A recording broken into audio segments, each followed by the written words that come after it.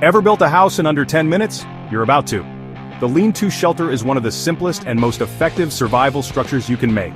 Whether you're caught in an unexpected storm or just want to test your outdoor skills, this guide will walk you through the process step by step.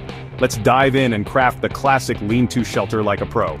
Step 1. Find a strong, sturdy base. Look for a fallen tree or a branch that's angled between two standing trees. This is the foundation of your lean-to, so take your time to find the right one. If you're in a dense forest, you'll likely have plenty of options. The branch or tree you choose should be solid and stable. Think of it as the backbone of your shelter. No backbone, no lean-to. If it wobbles or feels weak, keep looking. A strong backbone ensures your shelter can withstand wind and rain. Once you've got your backbone, it's time to move on to step 2. Step 2. Prop smaller branches or sticks up against one side of the backbone. These will form the frame of your shelter. Start at the base and work your way up, overlapping the sticks slightly to create a sturdy structure.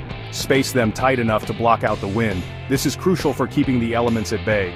If you're short on sticks, don't worry, nature's your hardware store. Look around for alternatives like vines, bark, or even driftwood if you're near a beach. Step 3. Pile on the debris. This is where your shelter really starts to take shape. Gather leaves, grass, moss, or any other natural materials you can find. The goal here is to create a thick insulating layer that will act as your roof. The thicker, the better. A thick layer of debris not only keeps the rain out but also provides some insulation to keep you warm. Don't skimp on this step. It's your first line of defense against the elements. This is your roof against rain, and trust me, you'll thank yourself later when you're dry and cozy inside. Now let's talk about the finishing touches. A lean-to isn't just about staying dry, it's about staying comfortable too. Don't forget to add a comfy debris bed inside. Use leaves, moss, or even pine needles to create a soft, insulating layer to lie on. This not only makes your shelter more comfortable but also helps to keep you warm by insulating you from the cold ground. It's not the Ritz, but it'll do the job.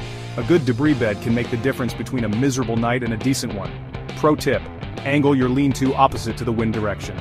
This simple adjustment can significantly improve your shelter's effectiveness by blocking out cold drafts. But let's keep it real. A lean-to isn't perfect. It's quick and dirty, but it's open on one side, which means you'll trade speed for less coverage. If you're expecting heavy rain or snow, you might want to consider reinforcing it. Bonus tip: if you've got time, reinforce your lean-to by adding more layers of debris, or even combining it with another shelter. This can provide extra protection and make your shelter more durable. So there you have it. The lean-to. Simple, speedy, and effective. It's not just a survival skill, it's a way to connect with nature and test your resourcefulness. Now get out there and give it a go. Whether you're in the wild or just practicing in your backyard, building a lean-to is a skill worth mastering. Happy shelter building, outdoor legends, stay safe, stay adventurous, and remember, the wild is your playground.